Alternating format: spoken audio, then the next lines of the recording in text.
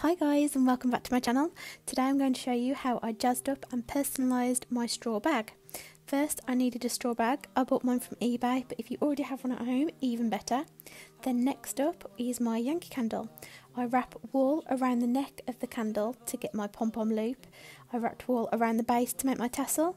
And I even used the lid of the Yankee candle to make my cardboard templates, which you'll use to cut down your pom-poms to get the perfect circular shape. You also need a plastic needle for threading and attaching your pom-poms, a pair of scissors for cutting down the wool, and then of course you need your wool. I used 2 different shades, but you could use 1 or even more if you fancied it. I also monogrammed my bag with the J, as you can see here. If you also wish to monogram your bag, you will need some acrylic paint and a paintbrush. Before we can start doing anything with the wool itself, we need to make our 2 cardboard templates for cutting down and making your pom-poms round. So just take the lid of the Yankee jar, draw around it twice, cut them out and make a hole in the middle of just one of the templates. So, I wanted to avoid the extra expense of buying the proper tools that you probably need to make pom-poms, and I thought I'm just going to make do with what I have around the home. So I'm using my Yankee candle. I'll leave out the first little bit of wool so that I don't lose my end when wrapping it around the neck. Then I landed upon 120 wraps, I think is my preferred amount for a fluffy pom-pom. I did have a few test trials before I started to film. I think my first one I did 50 to 60 and oh my gosh, they were horrendous. They were so thin, so floppy, they didn't look full at all. So here you'll see I wrap it around the neck only of the candle 120 times. Once I've done that, I will line up the new end with the old end, place my thumb down to keep it steady and trim off so it's roughly the same amount as the first one, like so. Next I cut off an extra piece to just wrap it around the middle of my loop, like I'll show you in 1 second, but I just need an extra little bit for that. Remove the lid off the Yankee candle and gently ease off your wool from around the neck. Then I shall pull it taut just to make sure I still have my shape and lay it across the piece of wool I just cut so that it's in the middle. So the string will go through the middle of my loop.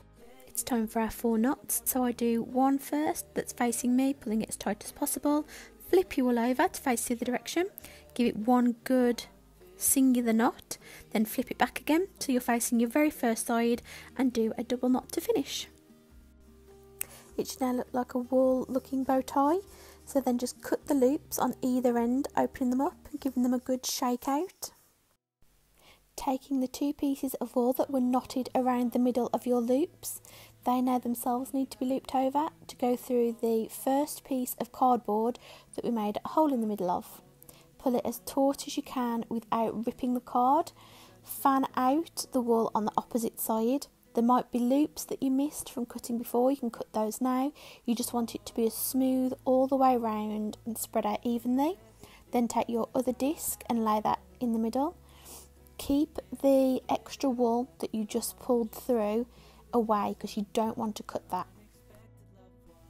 Get your scissors and cut off all of the wool sticking out of your pom-pom sandwich. Obviously the sharper your scissors are, the easier this is going to be for you, but just take your time, don't rush. Don't cut into the cardboard discs, just everything that sticks out, chop it off.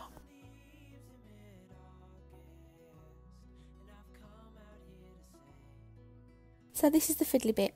You need to find the centre of your pom-pom, the bit that has the wool knotted around it, and give the pom-pom a 90-degree or a quarter turn. Because if you left it as it is right now, it's not actually a circle, it's more of a rugby ball type shape, which isn't what we're going for. So give it a quarter or 90-degree turn, and you can either loop it back through the centre of your disc or just fold it over the edge.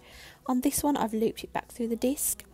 You can't pull it taut because it will flip back round to the same position. You need to just gently loop it through the disc and hold it down so that it does stay that 90-degree turned round, if that makes any sense.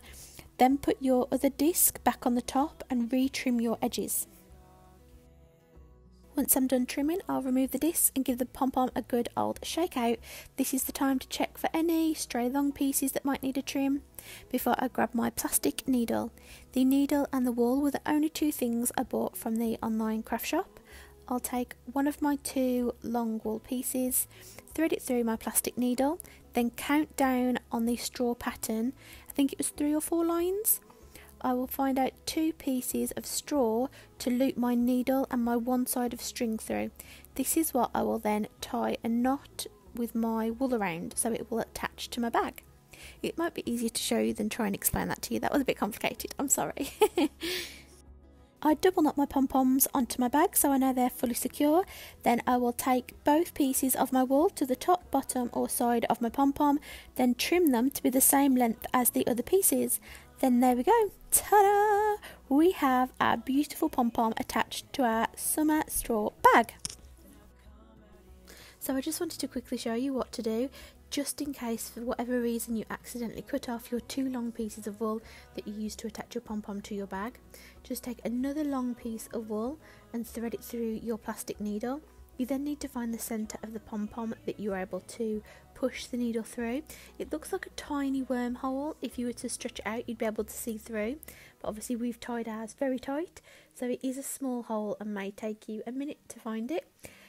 Once you've threaded it all the way through, the pom-pom would be free to slide up and down the wool without falling off. That's when you know you've threaded it through the right place. Then just bring your 2 pieces of wool together to make a double knot so it's fully secure, moving all the small pieces of wool out the way because we don't want to lose any of our bulk at all.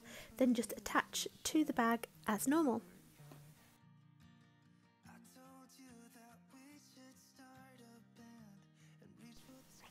I've taken my cardboard templates and I'm cutting them down to be about 1/3 of the size that they were before because I'm now going to make myself a bag charm. I'm also using 2 of the pom-poms that I'd had a practice on, but they didn't have enough rotations, so they weren't very full. So I'll be using my trial run pom-poms and cutting them down to the new smaller template size so they'll look much fuller. As you can see here, I'll now do the other one as well.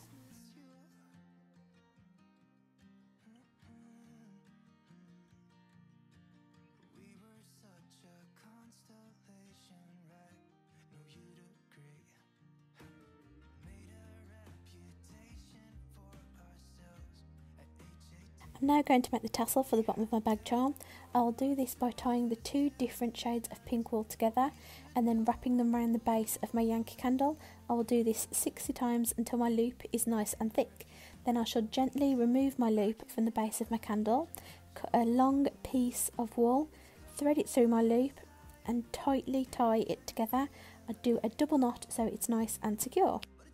To separate my tassel head from the skirt of my tassel, I'll take another piece of wool and about a thumb's distance down from the top, I will wrap it round once or twice, then pull tight and double knot.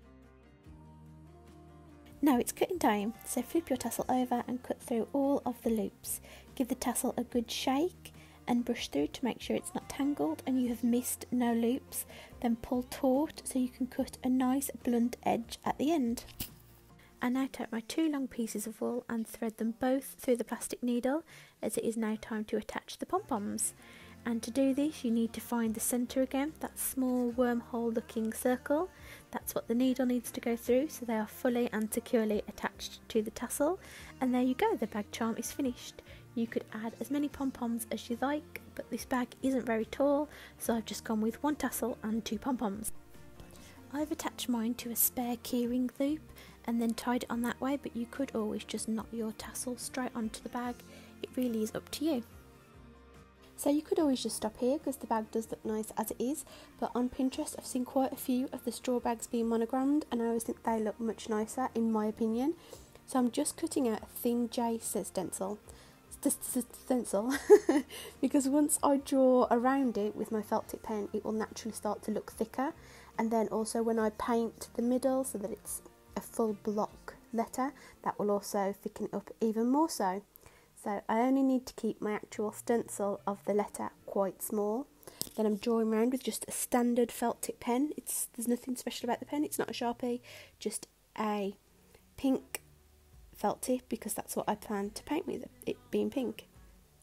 I also used acrylic paint to paint onto my bag. I did do a little bit of googling and obviously read the people that had put on a description with their Pinterest photos. They all mentioned that they'd been using acrylic paint to paint onto the straw bags. So thankfully my son has an acrylic paint set from school projects, so I just borrowed the white and the white and the red and made myself a shade of pink I quite liked, and then just simply painted onto the bag. I then sat it on my windowsill in the sunshine to dry and gave it another coat off camera, and then it was done.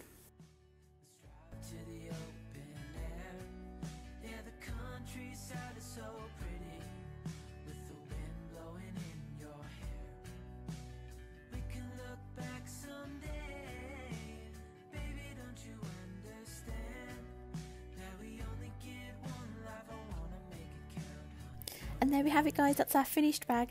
Once again, thank you so much for watching. Have a great day. Bye!